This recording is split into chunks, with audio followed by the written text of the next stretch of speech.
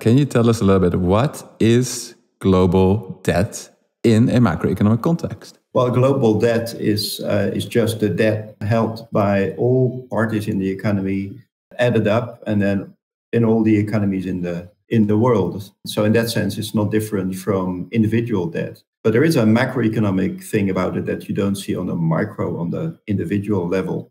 And this is that if too many people are getting into debt problems, that might lead to macroeconomic problems. But if only a few people or a few firms are getting into debt problems, and they may go bankrupt, that doesn't have to be a macroeconomic problem. On the contrary, that's happening every week, and it's part of the normal economic process. So that is a big difference between micro and macro. It's the scale. Yeah, and if I can relate it to the poll, because I held a poll which says, is global debt really such a big problem?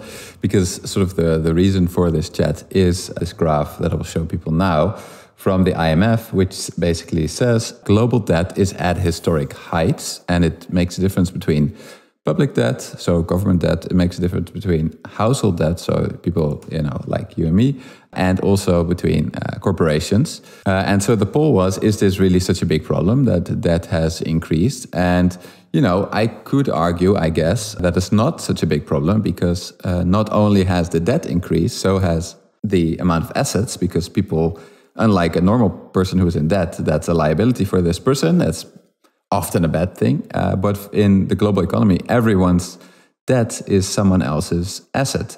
So maybe it's completely normal that if an economy grows, that debt also grows. And so maybe this is just a sign that the economy is great, better than ever. What do you think of that, Dirk? Yeah, so partly I can go along with that. Debt is one of the greatest inventions made by humanity ever. If we couldn't make debt agreements, which is the same as credit agreements with each other, the economy could not grow and develop. And if all that debt, all that credit was used to be invested productively and to grow the economy, preferably in a sustainable way even, then you would see an increase in debt and an increase in the economy that was roughly at the same pace, the same speed, and you would not see a growth of debt faster than the total economic output and all the incomes earned together, which is the GDP, the gross domestic product.